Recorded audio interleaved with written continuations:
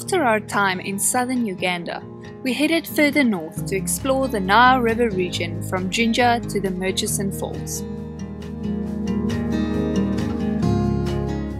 We made our way from Entebbe, passing some interesting open-air butcheries.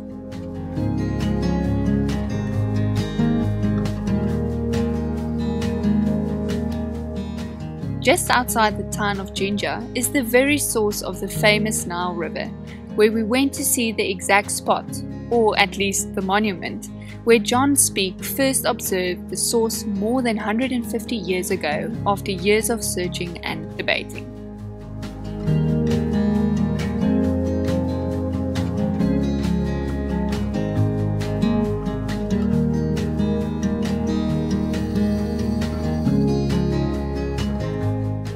In town, we stopped at the Rolex joint, where we sampled the tastiest and freshest Ugandan Rolexes ever. We don't know why this is not a thing elsewhere, but we will definitely be making Rolexes for ourselves in future. Every African country has its own peculiar everyday scenes that will simply make your day. Uganda has no shortage of these, and we were continuously amazed at the variety and weight of items that can be carried on boda bodas.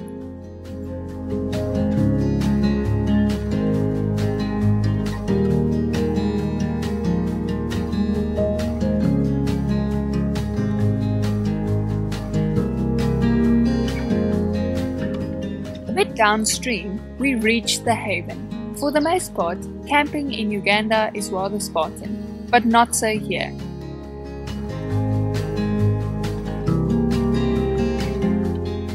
We enjoyed great views of the Nile,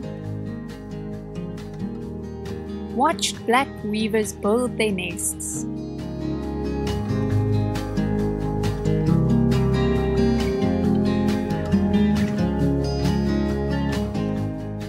waited out a few thunderstorms, and marveled at local fishermen's Nile perch catches.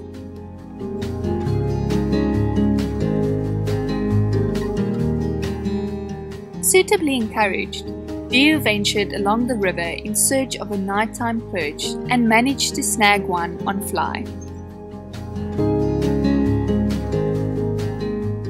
They have bass-like bucket mouths, thick dorsal fin spines, and highly reflective eyes adapted for nighttime hunting.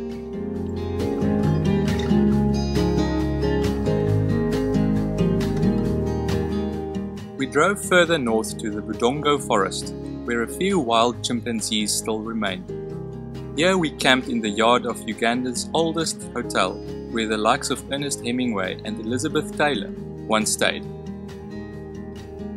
The hotel is also famous for hosting the cast while shooting the famous movie The African Queen near Masindi.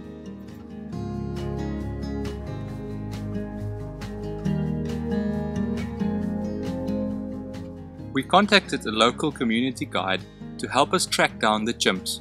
After a few hours searching in pouring rain and a very dense and dripping forest, we came across some fresh chimp tracks, and shortly thereafter found them high up in the trees, noisily eating and swapping the day's stories.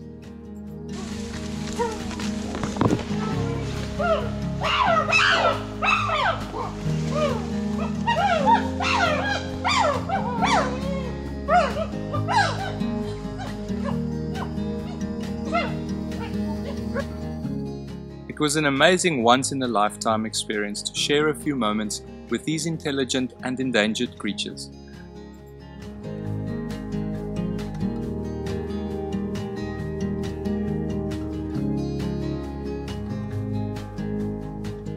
Driving further through the forest, we found some olive baboons and black and white colobus monkeys before reaching the Murchison Falls National Park. Straddling both sides of the Nile, this is Uganda's largest national park.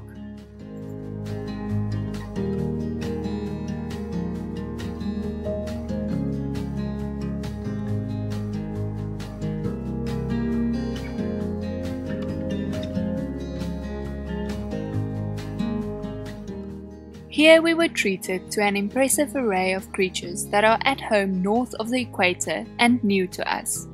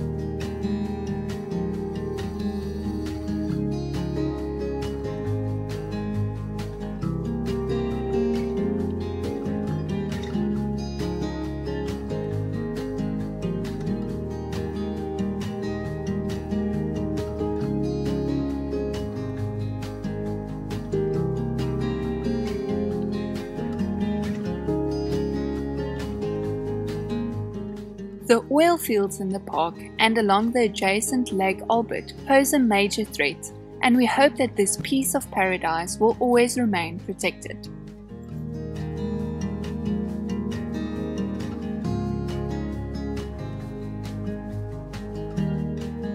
The park takes its name from the world's most powerful waterfall, the Murchison Falls.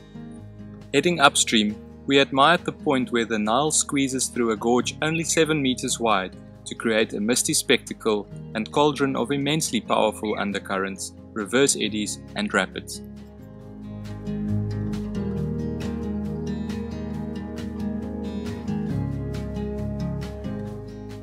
Of course, we also had to cast a few very ambitious flies into this crazy water, and this time it was Simone who landed a perch with beautiful rocky camouflage colors. We will always remember the excitement of finally succeeding with our quest and briefly admiring these special creatures in their beautiful but very fragile habitat.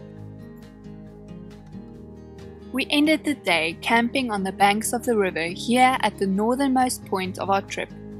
It is our hope that the Ugandan Nile system will remain intact for generations to give life to its host of amazing creatures and landscapes, and provide adventure to those willing to explore.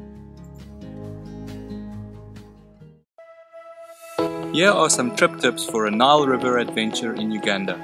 For more info on these tips, head to the blog link in the description below.